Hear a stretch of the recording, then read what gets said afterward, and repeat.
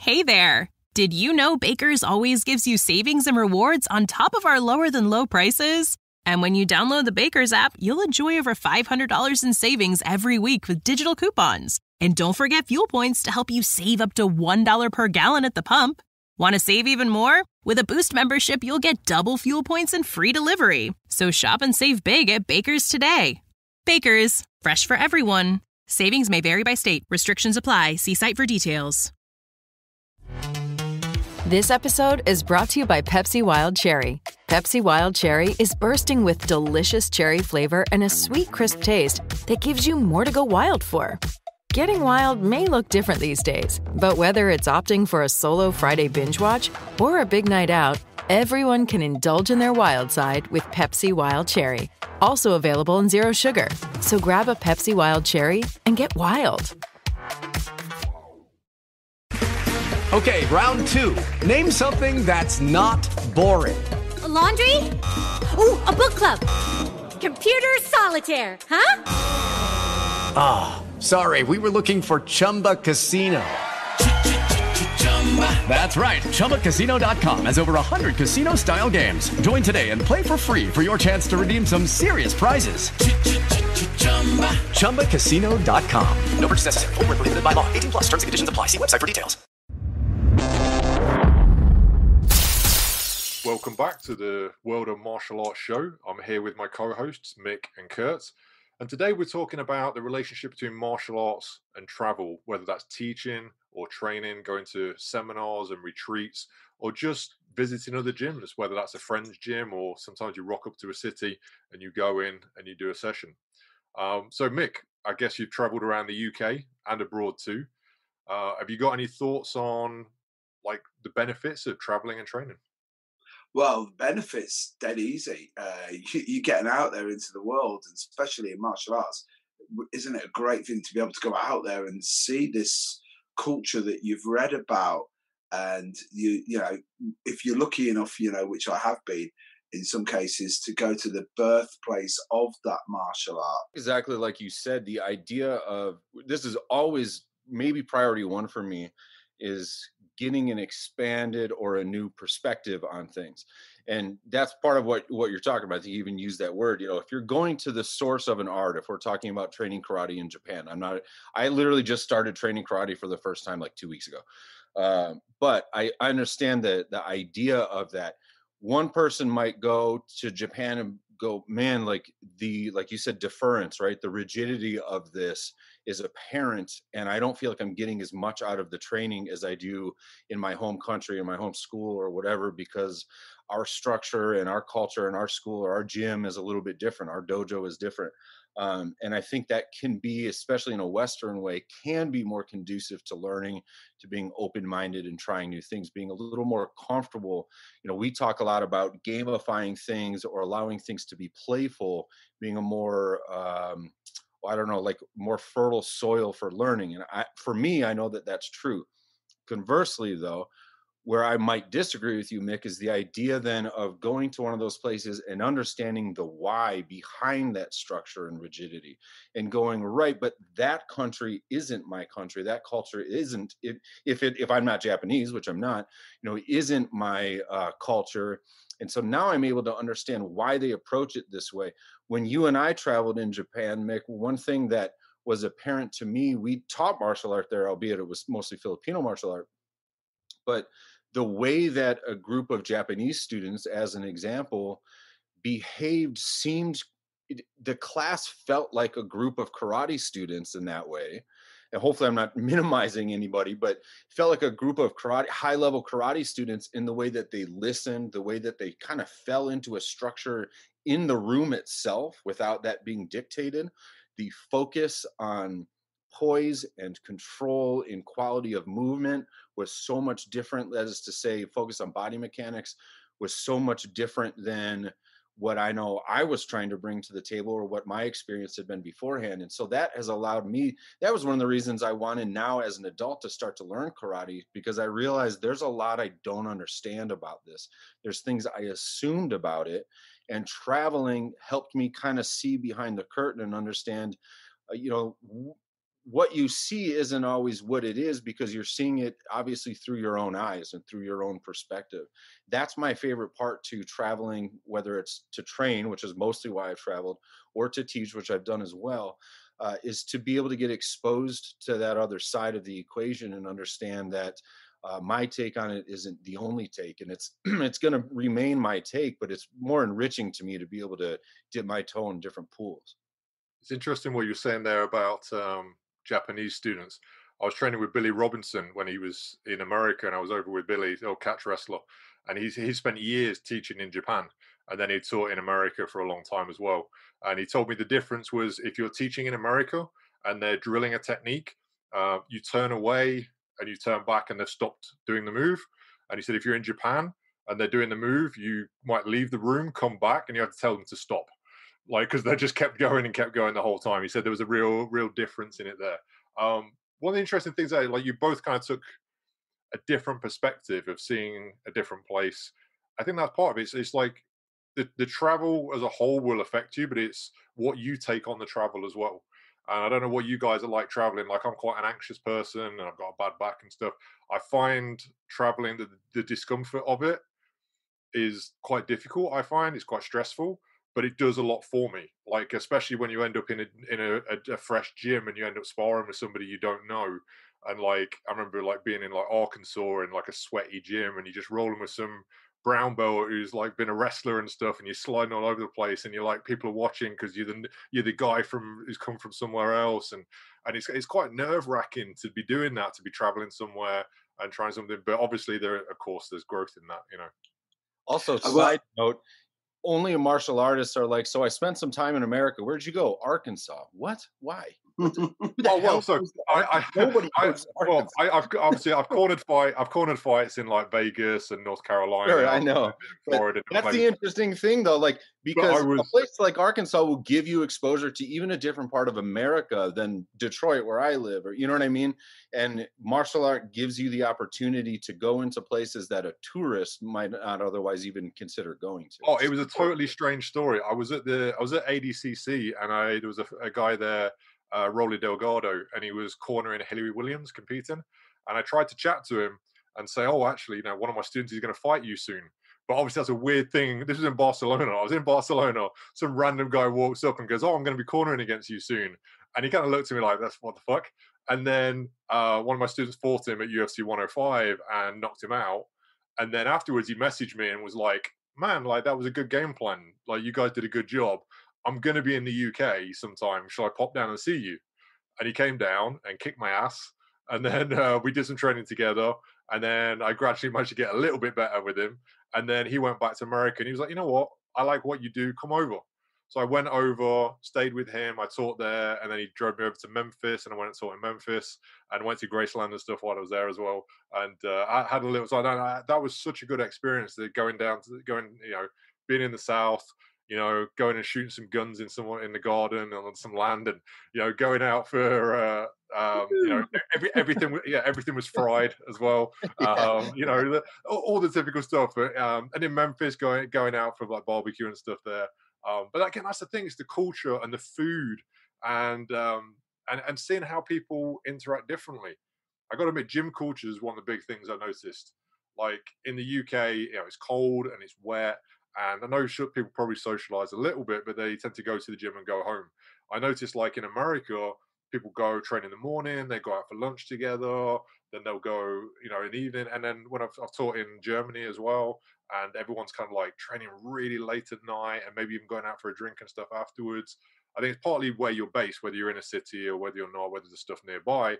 But I noticed in a lot of other countries, there seems to be a little bit more socializing than the UK. I don't know if you've noticed the same thing. Yeah, well, it's just as you were saying when you're on about Arkansas. Mark McFan is famously from Arkansas, and I used to always say, "I'm going to go one day to that Arkansas place that you live in," and he said, "Well, as long as you like red meat and guns and jiu-jitsu," and I was like, three of the greatest things in the world. Oh, you'd love it there, man. I mean, obviously, I went to Westside Gym, and the level there was just. But obviously, they've got TJ Brown in the UFC. They've got the guys in the UFC right now. Yeah. They are, Yeah, amazing. Roller's jiu-jitsu is off the hook, man. It's really, really good. Well, it's funny you say it because Arkansas, it's to us in Europe, that's a niche place, right? So for years, everyone's going. So how long have you been going to Minneapolis? And like obviously, right up until only recently, what did you know about Minneapolis? Literally, it was Prince. That was it. There was nothing else. And then That was joke. Minneapolis was the one city in the country where I was like, I don't care how beautiful it is, I'm never going there. And I wound up living there for a decade because Yeah, but like this is the crazy thing. It's like just to give you an idea of like just how ignorant you can be of a place. I've been going to Minneapolis maybe about 6 or 7 years, and I'd heard these horror stories of the winters. Like where a good mutual friend of myself and Kurt Cornwell's, me and Kurt, Mike Duffy. Mike's like gets almost clinically depressed in the wintertime because he's like, I can't handle living here. And I'm like, how could you not live here? It's a fucking ace, the mosquitoes get you. And they were like, no, dude, you come for like like a week or 2 weeks of the best time of the year, and it sucks for the rest. And I'm like, and we're like 4 seasons in one day here in the UK, aren't we? You know what I mean? And you go over there, and it's like, oh no, we have seasons here, man. Like literally end of September, put your coat on and take it back off at the start of April. And you're like, really? And I was thinking, wow. And it's like, just that. How would I have learned that? By not doing martial arts and going there and not living there. Super interesting that, you go to places you would never normally go to because of the martial arts school that's there. Like I never would have gone to Charlotte, North Carolina if I wasn't cornering a fight, or I never would have gone to Little Rock, Arkansas. But in the UK, I went to Middlesbrough a whole bunch of times and taught up there for Jamie Taylor and the lads up there. Like, no offense to Middlesbrough, but I would never have gone up there for any other reason other than doing teaching. I've been to Stockport a few times because I've taught there. I've been to other cities around the country just because I was doing a seminar or because there was something on. I think you do go to places you would never normally visit because of that. This makes me think of Dan Inosanto, who, at least in the States, I always think of as kind of being one of, if not the pioneers for seminar teaching, right? And kind of helping to give birth to that as an option and as a movement. And he's got spots he goes to that he's been going to for like 40, 45 years or whatever. And they're not New York City. They're not Chicago. They're not Los Angeles. Well, he lives there. They're like little middle of nowhere towns in Indiana or Illinois, just like White Pines, so like city names where you're like, what is that? That's got to be in the middle of nowhere. But in the beginning, those were the places he'd go to. Now that it's expanded so much, and the idea of seminar touring has expanded so much, you think of going to these maybe more popular, more metropolitan areas, but you get some of these guys who still go to the original spots. And it's exciting to go there because the town was basically, a couple of gas stations, a couple of restaurants, and then Dan Inosanto shows up every year. Like, holy shit, that's a pretty significant thing, not for the town, but for the martial artists in that town to have that opportunity, and all of a sudden to see people from around the country start to like congregate in their area and use up their couple hotels that they've got nearby. I think that's sort of interesting, the way that can still persist. I remember reading about this like fabled Smoky Mountain martial arts camp, and you see these adverts, and I swear to God, you look at these now and you look at the lineup and you think, this would have been the greatest action movie ever if some guy had have walked in there.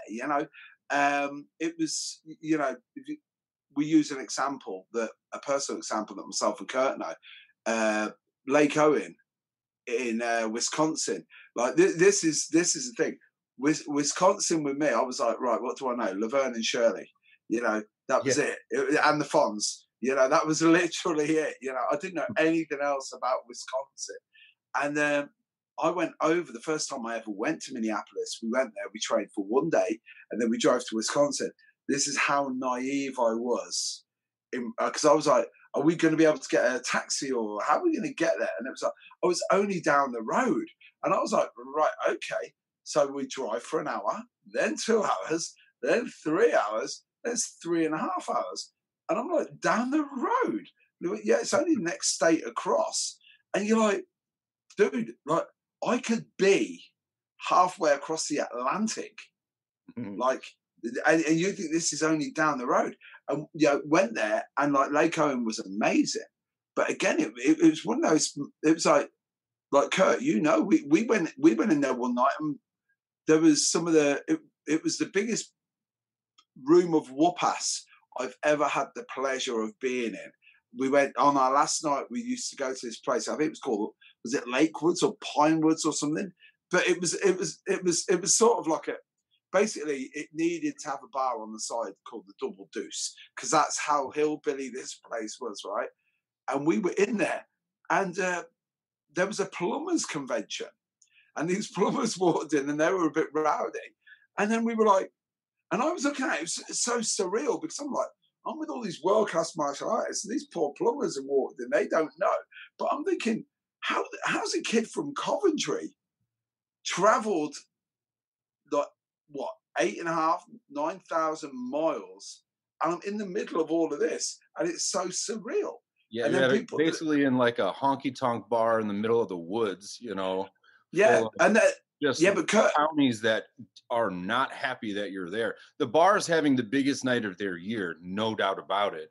But everybody who's coming back the next day is not happy that we've showed up for that night, Lake Owen, I think, is an interesting thing of like this. Let's touch on this for a second. So for context, we don't need to give the whole story about what this training camp was, but some of the experience is unique, but maybe Nathan, you can shed light on maybe it's not that unique. So this was a summer camp for, I think, mostly for kids. It was actually a religious summer camp. We would get there at the end of their season. Their season was done. So it was like the end of the summer. And part of our job was to help them break down all the bunks and the bunk houses and help kind of winterize the camp a little bit. And then we could have the run of the place. And what was interesting is it's a very high level, or it was a very high level training grounds for gymnasts, which is the spaces that we would train in on the gymnastic floors.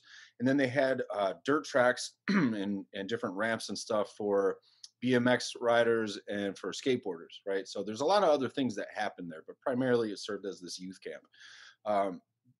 We wound up having this lakeside camping experience as part of a training camp with food, bonfires every night. There's a hot tub there with a bunch of weird stuff probably happened, So we're training all day, hanging out, drinking beer by the lake all night sort of thing, in this really unique place, literally in the middle of a forest, in the middle of nowhere, kind of flyover state America type of thing.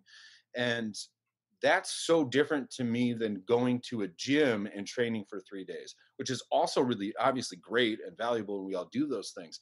But having a destination training where there's not a lot of tourism to be had around, if you have a destination training in Rome or Hawaii or something, you're going to want to spend a lot of time traveling because you made a point to go all the way there. Where there's nothing to do but, enjoy nature for a little bit, maybe go for a swim, and then beat each other up for a while. And it's an experience that all of us remember with extreme fondness as some of the best times of our life, because when you talk about a shared experience, Mick and I literally became friends at this camp. I got to know him and so many other people that are some of the dearest people in my life today because of that. And I would hazard a guess that if that camp experience, that training experience was just at the gym, those dynamics would have been different. That shared experience would have been different. That's interesting. Yeah, I think there's a lot of different ways to travel. There are people who go and move abroad and train. There's people who go and teach and do seminars. I mean, you mentioned Dan's like kind of having like a tour where he all kind of goes around and does the same circuit. Obviously, you got people like John Will who do the same thing. They go to the same gyms and go around. And then, yeah, there's visiting friends clubs. There's visiting clubs because you're in a city already and you just drop by. And then training camps and retreats like that. And I know they're becoming a lot more popular.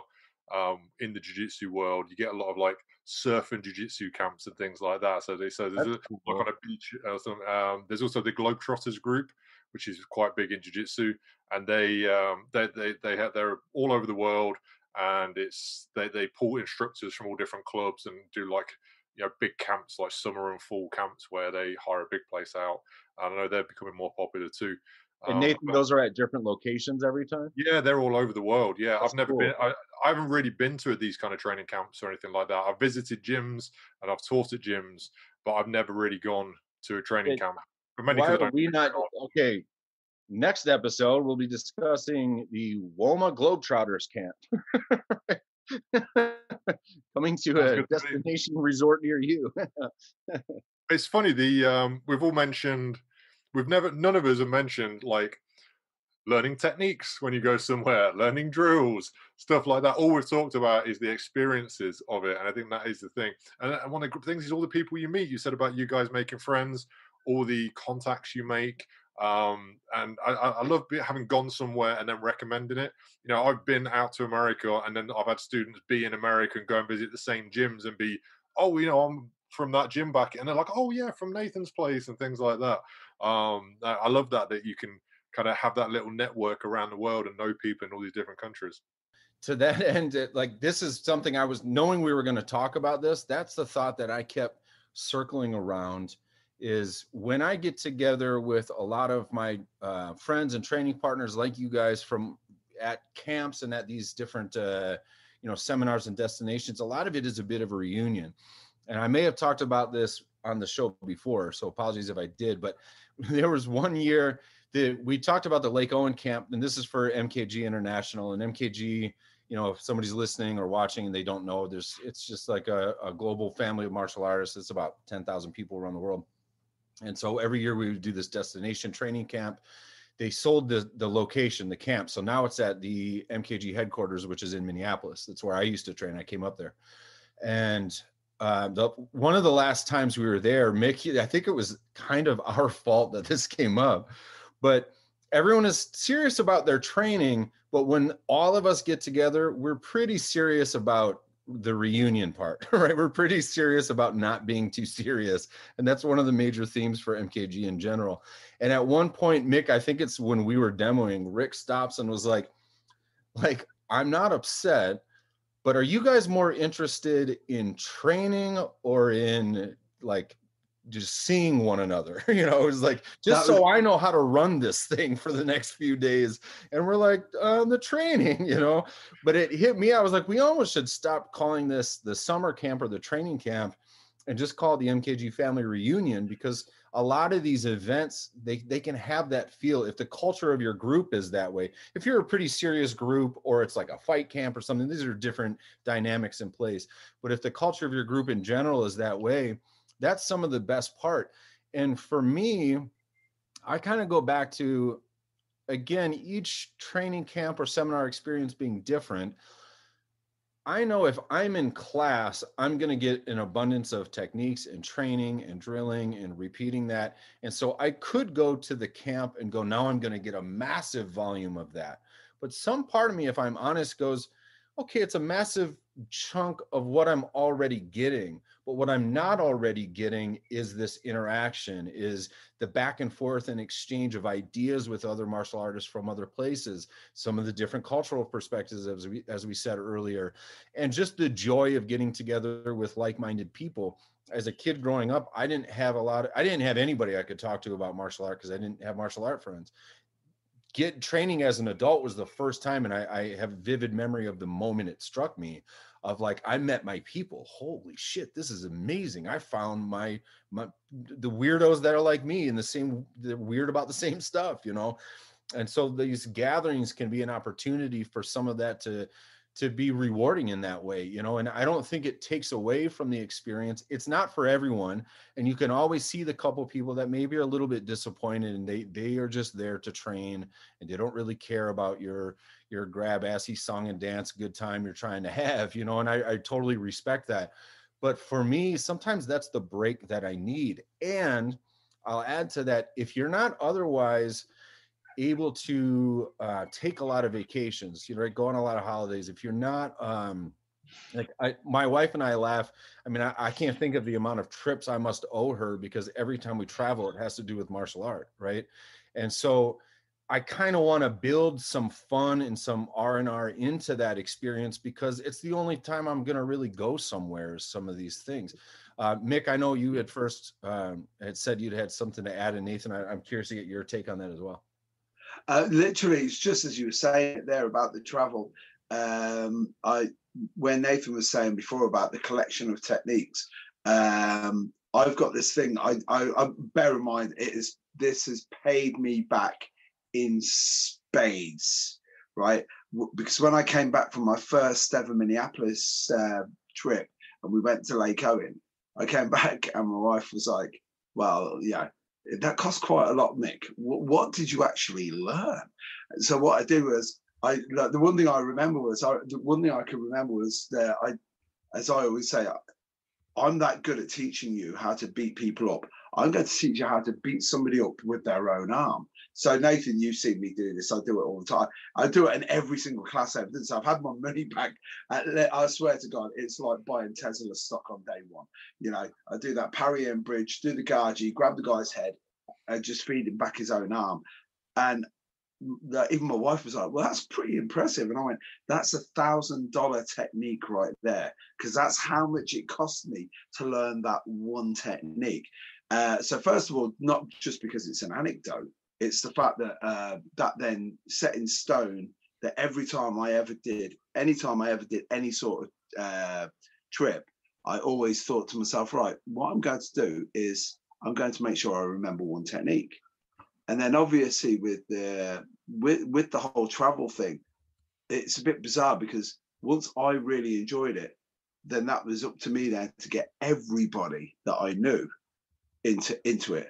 Like, and I tried to explain to people, you won't believe this. And they're like, but what will you learn? And I'm like, it isn't about the martial arts. It's about the people. And they're like, you can learn martial arts anywhere. Like, and that, I know that sounds really bad. And I hope I'm not going to sound patronizing or insulting, but you can, like, especially nowadays, like we're not in the age where, if I use Nathan as an example, you know, one of the reasons why Nathan was so good at coaching was because necessity was the mother of invention. Everything was either on a DVD or from a book. So, you know, you didn't have a guy down the road who had a brown belt or a black belt jiu-jitsu game. So you had to do this. So, like, I think we're way ahead of the curve on that. And I don't want to sound big-headed, but I knew immediately from day one what I got into. As soon as I met the MKG group, I was like, this is what I want, because it was martial arts. I really enjoyed it. It was fun. I got to travel the world, which, bragging rights alone, is great. Because when people say, so you do martial arts, what do you do? And I'm like, well, you know, I get to travel the world. I've been every continent. And they're like, but are you any good in a fight? And I'm like, that's pretty limited thinking you got there, my old mate. You know what I mean? I'm not really into it for that, you know, because I learned that in the first 6 months.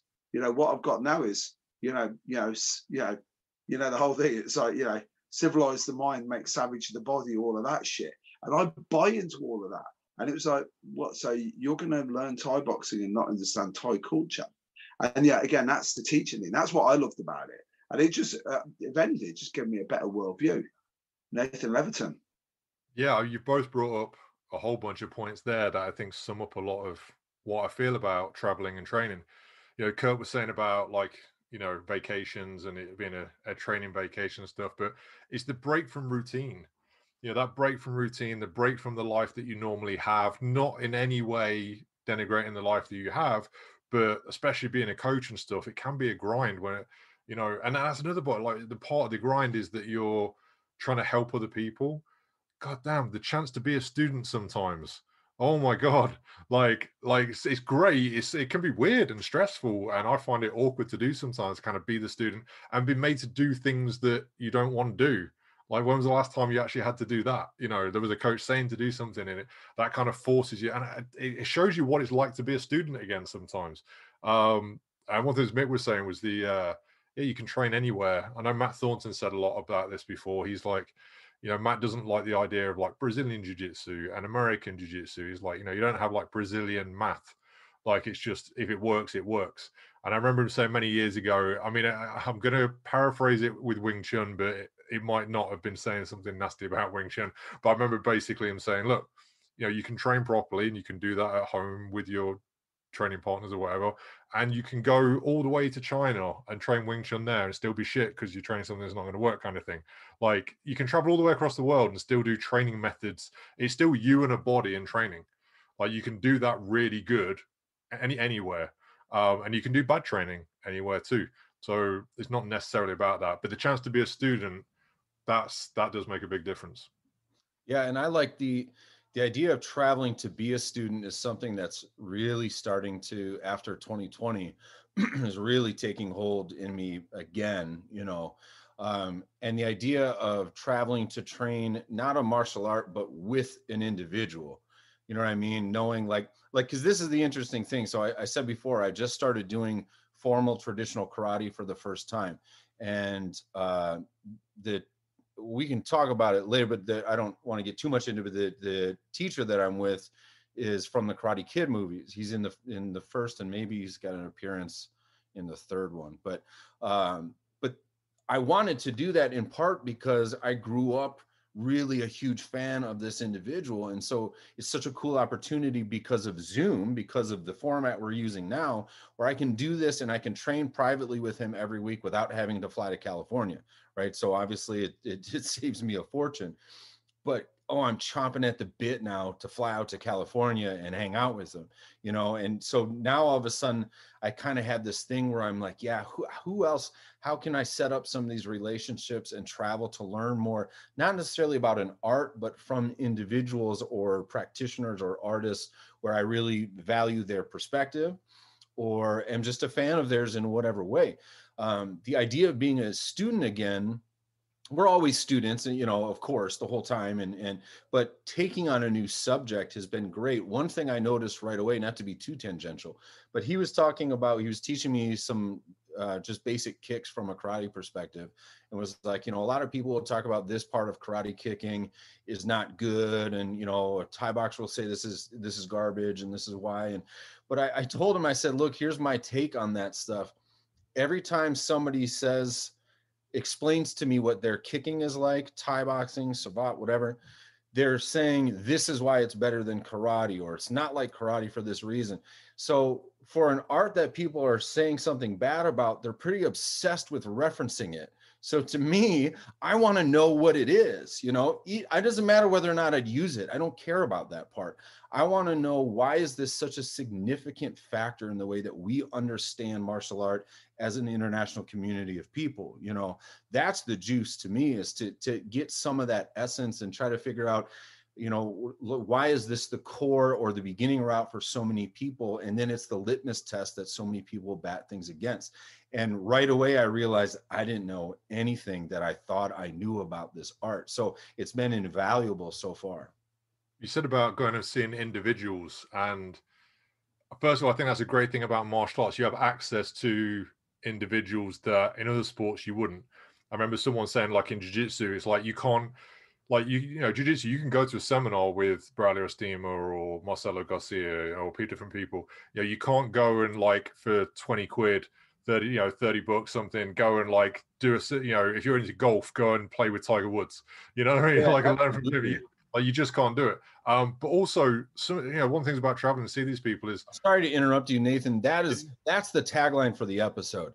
That is a huge point that never gets talked about. You know what I mean? Like, if you're into basketball, you get to train with Phil Jackson. No, that's not a thing. We always hear with Dan and Asano, it's like Michael Jordan showing up in your hometown to teach you a little bit about basketball. And by the way, don't complain about the price when Michael Jordan shows up in your town to teach you basketball. Well, the thing is as well, like I was about to say as well, like, because the thing is, they're not going to be around forever. Yeah, that's the other thing as well, and you can do it, and you can do it now. Like, I remember, like I mentioned Billy Robinson earlier. So I had Billy at my gym a couple of times, and I went out, and I did one of his classes at the gym in Arkansas, and I hung out with him, went out for sushi, went out for drinks, went back to his flat, had drinks, told stories, that kind of stuff. But he's passed now, he's gone. Like, that experience, like, I could never have that again. The chance to do something like that is just... like, that's gold. That's one of my favorite memories of martial arts, is getting to spend just a little bit of time with him and getting on with him. Yeah, the fact that I'm learning from a guy from Karate Kid who was, we called him the real guy in the movie when I was a kid, but the fact that I then got to know him in this format via Zoom, and it was like, we have a lot of stuff in common. And in another context, we probably could be friends. And holy shit, somebody tell 5-year-old me that you guys are kind of buddies to a degree, like that's an amazing experience that definitely, as a kid growing up who also loved basketball, that's not an opportunity I'll ever have. The magic about, travel, right? First of all, I always reference Guru Dan because I always say he calls me Mike, because they go, Bruce Lee's best friend? And I went, yeah, he calls me Mike, but he was Bruce Lee's best friend. He almost gets my name right. And the crack is that I'm a kid from Coventry. I shouldn't even be in this orbit. But there's this picture I put up on Facebook, and it's myself, Rick Fay, Lee Taylor, and Guru Dan. And we did a seminar in Minneapolis. You've met Lee, Kurt, you know him, right? And and the way it's a cool story. I have to share it. We're there, and he's just in awe. He's never seen Daniel Santo in his life, and we're doing a knife tapping drill, and he just can't get it because he's so starstruck. And he says, "Mick, can you just show me this?" And I got the drill, but it was one of the very early parts of the progression with Guru. And I said, "Well, I'm not getting it either. Let's go and just speak to the man." And it was that look on Lee's face when it was like, "What?" And I went over, and as soon as I said, Guru, and he turned around and he went, Mike. So I winked then at Lee, because I'd already told Lee that he called me Mike. And I winked like that. I said, Guru, it's great to see you. I said, this is my dear friend Lee. He's not getting the drill. And the next thing you know, you got Daniel Santo put his hands on Lee Taylor. Lee Taylor's going, wow. And then we get this picture at the end of it. And I put it up on Facebook, and I put a tagline underneath which said, if I could only show a 16-year-old Mick Tully this picture. And like that, and like that sums up everything to me about why you should travel. Because it's like, if I hadn't traveled to Minneapolis, that picture wouldn't exist. I wouldn't be the person I am today. I wouldn't, and again, I use it as a throwaway thing where I'm like, I just get to go to America. It means so much to me. But if you put too much emphasis on it, then this sounds really cliched. But if you put too much emphasis on it and make it seem like, I have to be very careful the way I say this now. When you see, we've all got contemporaries in martial arts who they try and pretend that going to another country and traveling is sort of like Indiana Jones level adventuring, like they're fucking Alan Quaterman. I mean, it's like, they're like, you got on a bus with wings, mate. You had 3 meals and drank beer on the way over there. You're not an adventurer, but they do it so it almost can put some people off doing it. Where I always play it down to make it more accessible, and then I always say to people, why wouldn't you want to travel? You're prepared to go to Thailand for a holiday. Why won't you go to Thailand and do Muay Thai? You want to go to Brazil? Okay, why don't you go and do jiu-jitsu? Nathan, you had a point there, mate. Yeah, we were just obviously the two of us were down in London just the other day and we had food with our friends, including Bob Breen. And obviously I only kind of have any contact with Bob because he's done seminars at friends places. And in fact, like I knew places like Tony Davis because I'd been down there and taught down there. I traveled down there and he'd traveled up to see me. And then when he's got Bob down there, I've traveled down and trained on Bob's seminars. And again, all these links have only happened because of traveling back and forth and doing seminars and chatting to people. And without any of that, we wouldn't have had the opportunity to go down there.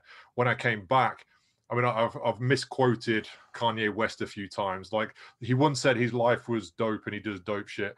And I once kind of half said ages ago, it's like, yeah, you want to do dope shit with dope people. And when I came back from London and people saw the photos at the gym, one of my lads, Ben, was like, you were doing dope shit with dope people, weren't you? And I'm like, yeah, I was. Yeah. I've had that. So you had me thinking about this, and that's not how I would have thought about it, but you just distracted me because that's another really, really important point that we don't maybe talk about enough in general in the martial art world is the I don't want to say like, oh, it's a blessing or a gift, but whatever the right word for every individual is, the fact that you get to do that. You know what I mean? Like, to me, one of the greatest things I would want over money or anything else is just access to stuff like that, and having the opportunity. Mick, you're somebody who's really drilled this home for me, the opportunity to share space and time and maybe a meal with some of your heroes, or with people that you look up to or that you admire in your chosen field. That's really rare, and that's a cool opportunity. I've had that, like, you know, going out for a meal with a group of people with Guru Dan after a seminar with Dan Inosanto, and once or twice I found myself sitting next to him or across from him or whatever. The most uncomfortable meals I'll ever have, because I'm like hands shaking, trying to eat pasta. Like, what do you say to this? Like, do you also like pasta? I like it. You know, like, since there's no way I'm going to be cool here, it's best to just kind of keep your head down and shut your mouth, you know? But you know, I'm curious to get your guys' take on this part of it. One person who, in my experience, when he comes to town, so we've had Mal Morney here in town. We've talked about him on the show before several times, and a good friend of mine and I bring him out, and or have brought him out in the past several times. And so I've found through those experiences that I love the training, but I love Mal, right? Like, he's somebody who now I can't believe is a friend of mine and is just one of my favorite people out there. His art is beautiful. It's captivating. It's compelling. It's action packed. It looks like you're inside of a movie screen the whole time. It's remarkable. But as a person, I just love when he comes to town. The friend of mine that would always help bring him out, he's in a better financial position than I am. And so he has the means to do things like that, facilitate some of those training experiences. One of the things he had said to me was, either I can spend X amount of money and travel to see Mal, or I can spend more or less that same amount of money and bring him here to us, and other people can share in that experience too, which I thought was pretty selfless and an interesting perspective. And I'm curious your guys' take on that. Would you be more interested, if you had just, you know, all resources being equal, would you rather travel to train with that person or bring that person into your sphere? Oh, wow, big question. I don't really train much anymore, especially with the stuff that I teach, because of my health. But when we first opened, I did bring a lot of people in. You know, Ryan Hall, Dean Lister, John Will, James Wilkes, just, you know, Pablo Popovich, just lots and lots of different names. And it was great for the gym. It was great, and some of them stayed for a few days, and it was great for my students. But I got to admit, that doesn't stay with me the same as when I've traveled somewhere. Again, all the things we talked about, exposure to culture and seeing different people train and being made to do stuff you don't want to do, and like overcome all that kind of stuff. The travel and the trip and the break from the life and all that stuff, I find much more rewarding for me as an individual, and probably the prestige of having traveled and trained with other people and been around a little bit. And also, again, all the things we talked about, like networking. You meet, you know, if you bring an instructor to your gym, you're not meeting many other students. You know, like sometimes you run one in like with someone else. Like we had John Wayne Parr not that long ago. So then another gym were there, and they had helped arrange it. So we met them. But when it's just you rocking up, you might not know anybody, and that's a whole big bunch of networking and different faces and different people and different experiences you can have. So me, rewarding wise, I would prefer to go somewhere and train, but bringing someone in is good for your students, and it's good for the name of your gym. You can say, look, here's a photo of this guy in a Leicester Shoot t-shirt under a Leicester Shoot Fighters banner at my gym, and everyone knows who it is. It does, you know, I've had like Vanderlei Silva down, I've had different people down. It helps. It does help. The first time Mal was in my first gym, Eric, that I hosted with, leaned over and he was like, holy shit, Mal Morney's in your gym. I was like, yeah, I know. click, selfies, you know, like that kind of thing. Do you, Mick, I want to get your take on this too, but Nathan, do you relish in, when you are training, the thing of showing up at a place and having some of that anonymity where you're just a student there on the mat training? You're able to meet people and expand your network, but like there's a lot of duties and a lot of responsibility involved with hosting somebody. I find I train the least when I'm hosting somebody for a seminar, because there's a lot of other things in place. You're trying to figure out dinner reservations or whatever, or other people are like, you know, if there's someone from a school from 4 hours away in my state, and then they're like, who is this guy that's bringing him in? And they're kind of checking me out, and I feel maybe a little more anxious about it because that's how I am.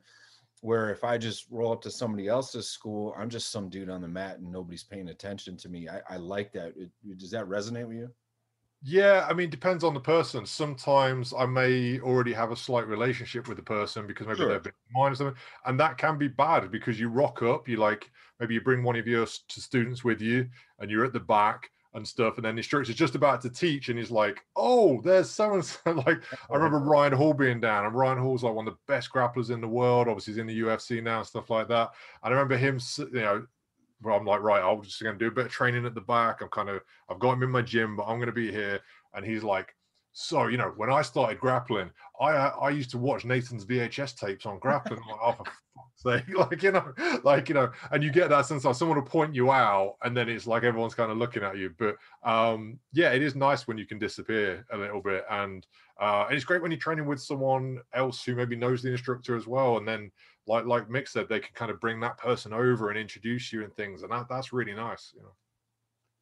Yeah, it's just cool. We're listening to that both of you guys with the take there. It's funny for me because getting guys in, I'll tell you right now, you never make any money. That's you know, from a business point of view, you never do, because no matter what happens, it's like, you know, if you look like you're making a few quid on that seminar, then guess what? It's like, yeah, let's go order everything you want off the menu. You know, it's one of those because the experience is that good. You're like, I don't really care. Me personally, I'll tell you right now, selfishly, if I want to learn anything, Nathan knows this because he's seen me do it several times. John Will's come over. I've hosted him a few times, but I'll follow him on every single seminar that he's got, because that's where you'll learn stuff. But right now, especially before COVID, the first time I met Daniel Lanero, that was where I was like, right, I'm going to have to get Daniel to come to Coventry, for the simple reason I just wanted somebody, just one guy from my school to just have that moment of going, holy shit. Because when you see that guy move, you're like, what have I just seen here?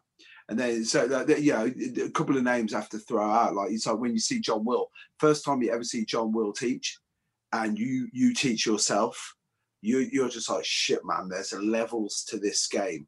So it's like Wayne Stokes is like, my dear friend Wayne Stokes gets John for the simple reason, just so that he can watch him teach. He doesn't care about doing any training when he's with him. And he said, it's that car ride to the next venue.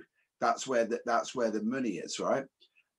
So with me, it's a double thing. I won't lie to you. I really struggle with it sometimes, because I'm like, right, I really know that my friends and my students will love this, but selfishly, I would just love to have it all for me. And again, that poses some real serious questions to you as a person. You know what I mean?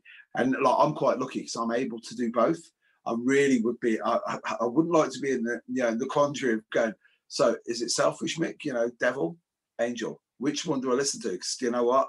I'm listening to the guy with the AC/DC soundtrack, because the devil's the one who always wins with me. I'm like, yeah, mate, let's go training.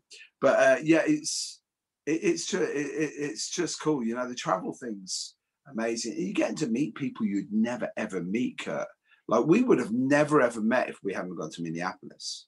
Yeah, but you know, this is a crazy thing. Nathan will tell you, I live 25 minutes away from Nathan, but that could be, for some people, 25 minutes is far too far to travel. You know, if I hadn't come over to Coventry to Jeff's stuff, if I just stayed in Leicester, we never would have met. No, we wouldn't have met. And you know, again, it's like, you know, I know this brings it from where we've gone halfway around the globe to I have friends of mine who cannot work out that for 10 years I drive 35 minutes up the road But bear in mind, it's motorway all the way. Listening to a podcast or listening to country and western or having time to myself, which is a joy anyway, to go and train with Neil Simpkin. They're like, you do that like 3-4 times a week. And you're like, dude, I did a 180-mile round trip for 9 years to train with Terry Barnett.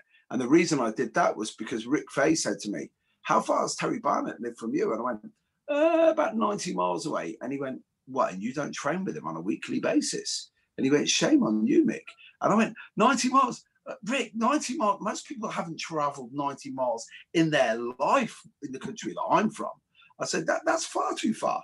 And then that got the old cogs going a little bit. And I'm like, yeah, 180 miles. Like to a Midwestern American, you know what I mean? Yeah, you'll go that far to get a good steak, I think, won't you? You know what I mean? Yeah, that's the plan this weekend, actually. But oh, right, okay.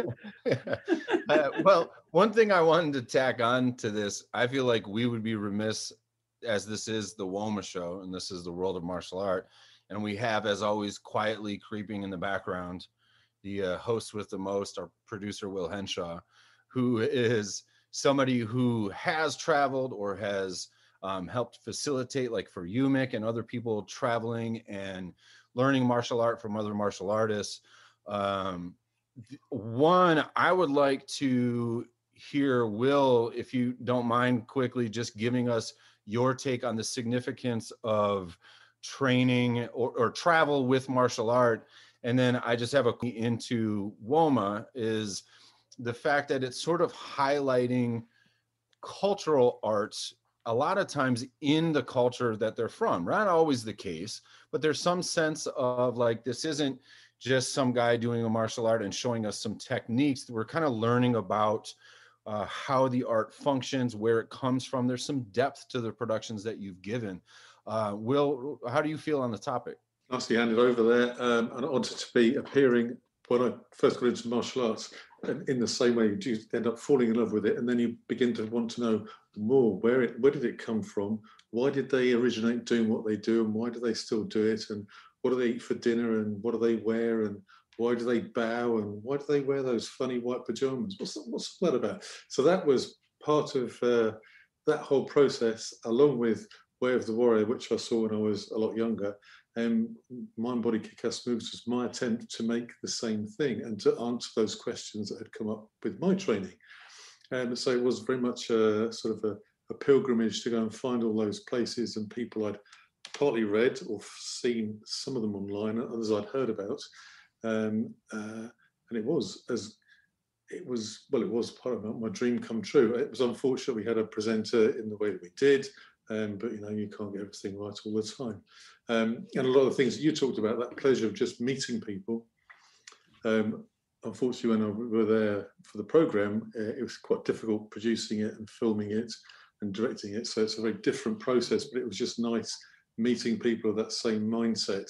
And that was a sense of what World of Martial Arts has become, is my attempt to keep that idea going, that there's a lot of stuff out there that I like, and I think other people will like and want to find out more about. And that's sort of the thing I still get when I've been and trained elsewhere, and have trained in various seminars all over the place. And it is that thing that you've also mentioned, that just the pleasure of meeting people of the same mind, finding things out about and how to move and how to do things differently. I can't wrap it up very well, but it's been a pleasure, and that's been my whole point of doing World of Martial Arts television, is to try and replicate that sense that there's a world out there that needs to be explored. See, and so I'm so glad that I asked. I'm so glad that was your answer. I kind of thought it might be, but because that's what's always drawn me to WOMA as an enterprise, as a project, why I've always been so excited to be able to be a part of this show is, you can learn techniques anywhere. We have YouTube now, and techniques can be rather universal. When you zoom out enough and look at enough martial arts, you realize a body can only move so many ways, et cetera, et cetera. But understanding the why, understanding the, like you said, what do they eat? What do they, all of that stuff to me is endlessly fascinating. So Mick and Nathan, I'm curious, as a last topic, your take on the value of, and maybe you don't find there's much value, which is totally fine, in going to a place to learn that cultural art, if we consider martial art through the lens of a cultural art in that culture. So Mick, I think it was you that said earlier, you know, if you're going to go to Thailand for a holiday, why not do Muay Thai there? And there's obviously a lot of people now, who do like Muay Thai tourism, and that maybe that's kind of a fabrication or whatever. But, you know, I'm really interested, the 5, 6, 10, 11-year-old in me, that's still the goal. That's the goal that's left for me. Right. I had to close it, but I was able to have a school. I was able to do all these different things beyond the show, things that were dreams and goals of mine through martial art. I was not interested in fighting. I was interested in these other things. The one that still remains is going to the places these arts are from, maybe even up to the specific locations, whether it's a temple or a school, a dojo, whatever, and really immersing myself, even if just for a few days, in that place to get a sense of how this works and tap into the source of that. Does that resonate for you guys? And if so, what are 1 or 2 on your list of things that you're like, man, one day, you know, whether it's bucket list or if I had a bunch of money, where do I want to go, or what art do I want to steep myself into? I think now it would be more going to see someone teach and just being able to see excellence in coaching and see how someone commands a room and how somebody structures a session and how the flow of like how they progress and how they describe things and those kind of things. That's what I would love to go and see. But it's kind of weird to rock up at a gym and just go, I just want to see you teach a class. But I'd be happy to pay for that. Like that's, you know, my favorite things over the last few years, again, because I'm not really training myself, is watching, you know, people like John Will teach. Like that's what inspires me to go back and do, like, you know, if I'm on the mats, you know, I was on the mats this morning, I was on the mats this evening, I'm there teaching. You know, that's what I want to get better at. That's what I want to work on. So if I was traveling anywhere, it would be to see somebody coach. And Like what we were talking about earlier is, you know, that idea of traveling to see a martial artist as opposed to a martial art or whatever, you know what I mean? Traveling to focus on that individual.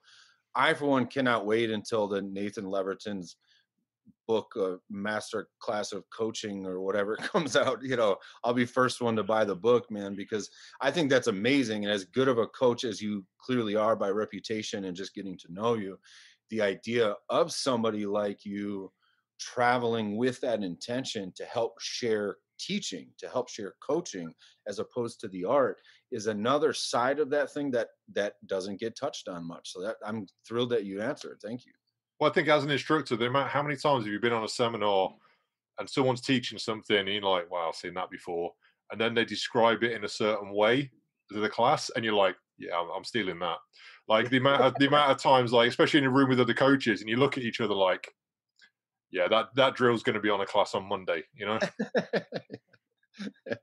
Mick, Yeah. how about you? What, you know, do you have stones that you haven't yet turned over? Does the idea of, you know, destination traveling, immersive experiences like that, trying to go to the source, does that appeal to you?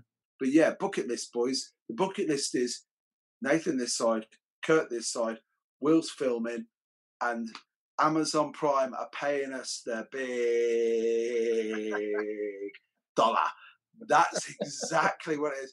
Yeah, pray to the God of Jeff Bezos. You are a benevolent God, Jeff. Look after us, man. Make sure we hashtag that guy in. Jeff Bezos, benevolent God. All right, and then we'll hopefully we'll get picked up on that. Yeah. But did I go off on a tangent there? Probably did, boys. A lot. yeah, I have no idea how to bring us home now. Sorry. I was all primed and ready to go. Bring it home.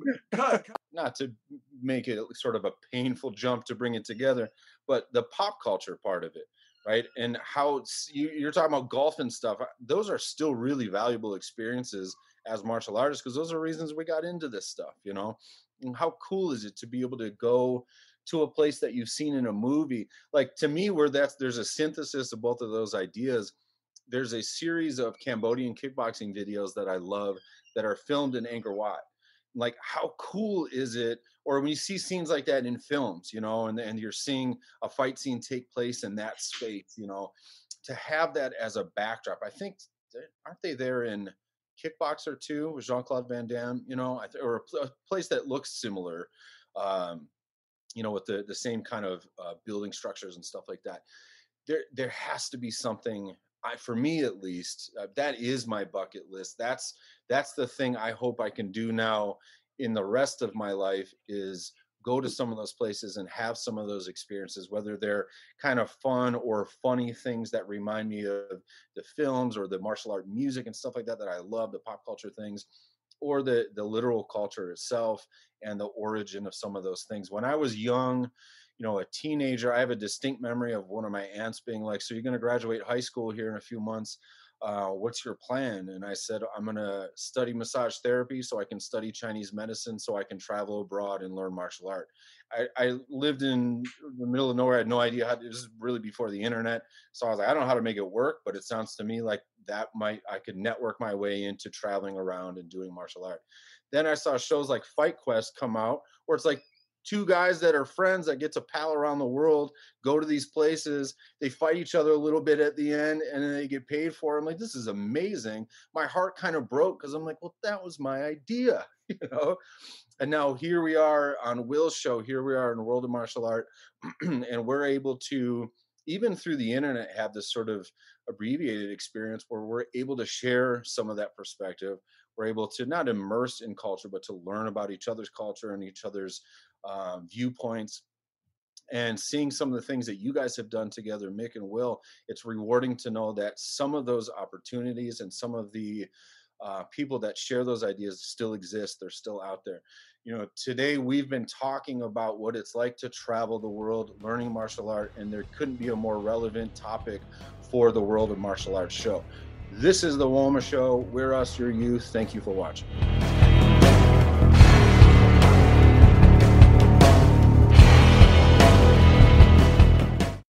Sports Social Podcast Network. Hello, it is Ryan, and we could all use an extra bright spot in our day, couldn't we? Just to make up for things like sitting in traffic, doing the dishes, counting your steps, all the mundane stuff. That is why I'm such a big fan of Chumba Casino. Chumba Casino has all your favorite social casino-style games that you can play for free anytime, anywhere with daily bonuses. That should brighten your day a little. Actually, a lot. So sign up now at ChumbaCasino.com. That's ChumbaCasino.com. No purchase necessary. VGW Group. Void where prohibited by law. See terms and conditions. 18+.